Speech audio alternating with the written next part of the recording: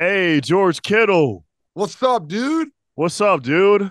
Oh man, I'm just hanging out. Just getting my day started, hanging out in California. How's Arizona? Arizona's amazing so far. Yeah, you having fun? Lots.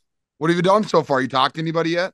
Yeah, last night we had opening night and I got to talk to a few from the Chiefs and the Eagles.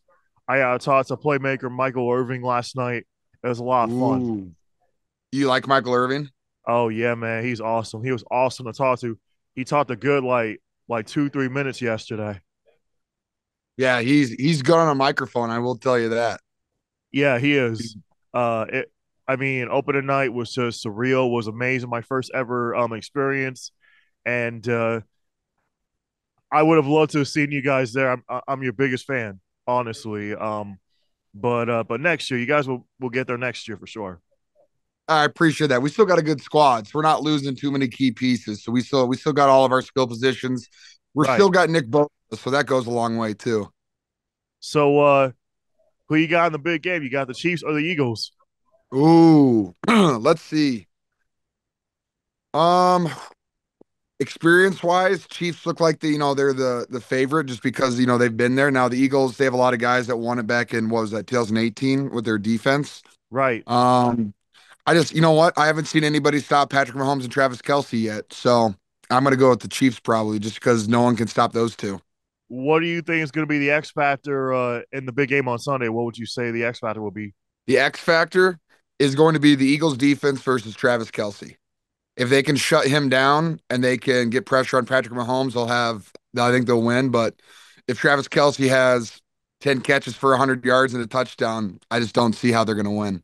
You think the Eagles defense will get pressure on Mahomes, or you don't think so? I think they will. I mean, hopefully it's better than what the Tampa Bay like. If they do what Tampa Bay did to him a couple years ago, that's going to be absolutely brutal for Patrick back there because he's probably still not 100% right, but he's going to be fine. Like he'll be able to run around a little bit, but they're fast off the edge. They got a great interior. So it's just if they can hold up in protection the Chiefs a little bit, they'll be all right. But it is a great D line, so it's going to be a great battle. Two great teams, and then you just got superstars all over the field.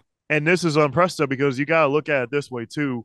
You have no one, you have no one scoring offense in the Chiefs, and you have no one scoring defense in the Eagles, and both teams score the same amount of points. I didn't know that. That's crazy. Yeah, Holy cow. yeah. It's really a And toss up. here's my prediction. I'm gonna go Chiefs by three. I'm gonna go 34-31. 34-31 high scoring game. I hope it's high scoring. That's way more fun to watch. I'm gonna go high scoring, and my MVP is gonna be Travis Kelsey. See? Look at he's got that's what I'm saying. It's the whole game is the Eagles defense versus Travis Kelsey. Right. They can stop them. They have a chance. If you let them run wild, they're screwed. And guess who's gonna be on Travis Kelsey? Who? C.J. Gardner Johnson. Ooh. Yeah, Gardner Johnson's going to be on Kelsey. So it can't just be CJ Gardner Johnson alone. It has to be a team effort.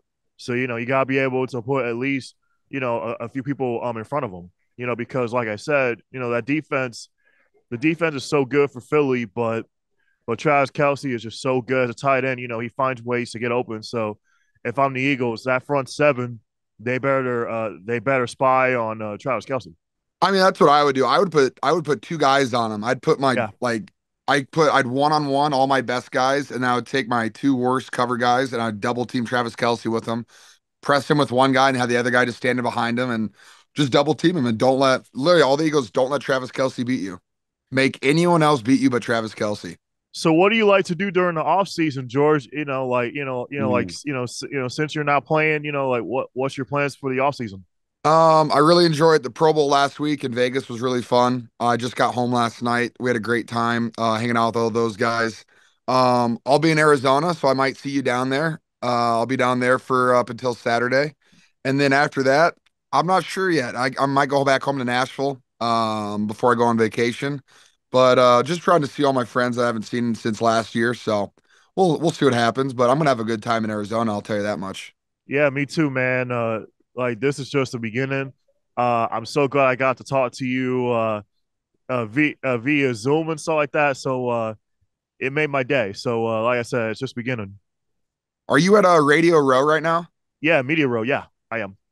Are you there until how long are you gonna be there? I mean, are you there every day? Yeah, I'm here every single day up to I go back home on Monday. All right, cool. I'll be at Radio Row on Friday, so hopefully I can see you and I can say what's up to you. Okay. Absolutely, George. You got it, man. All right, man. I appreciate you talking to me. You have a great one. Enjoy Arizona.